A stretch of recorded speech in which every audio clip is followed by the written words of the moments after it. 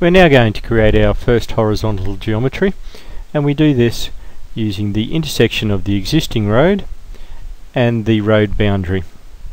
Our first point is going to be at the intersection up here, so we just zoom in here, and from the Edit Superalignment toolbar, go to the first column and select the first icon, Append HOP.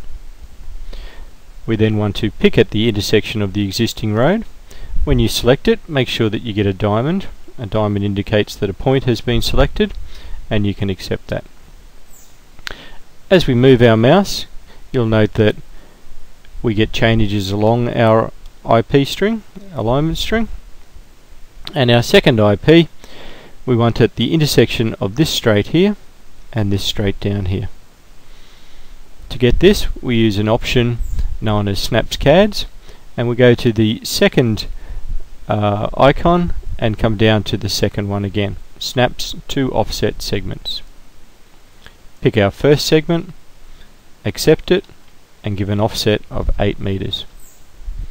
Pick our second segment, accept it, and give an offset of 8 meters. Our third IP will be the same thing. It will be the intersection of this straight down here and this straight along here.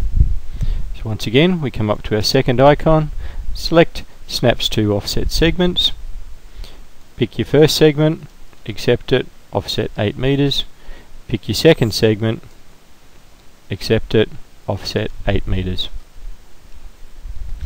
And our final IP is once again going to tie back into the existing road, so we can just pick and accept on the intersection up here.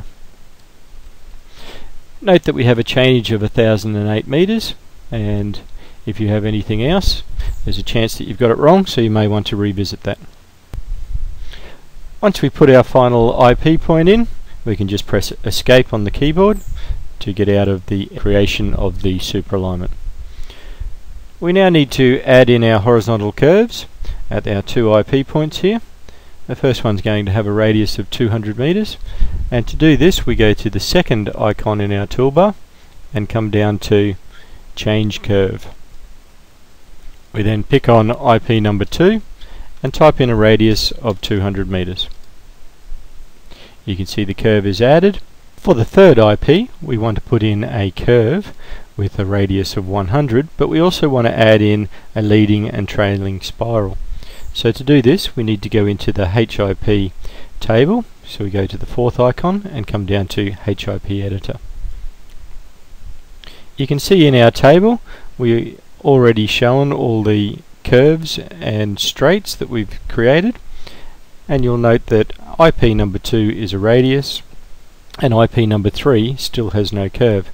We want to change the HIP type of IP number 3 to be curve spiral, and then over underneath the radius we just want to type in a radius of 100 and a leading and trailing spiral of 80 meters. Once you've entered the data, you must click on the Set button in order for it to be saved. You can see that the spirals are now shown in blue, the curves are in green, and the straights are still in red. We can now finish on this panel, and if you zoom into the end, you'll notice that your chainage should be 945.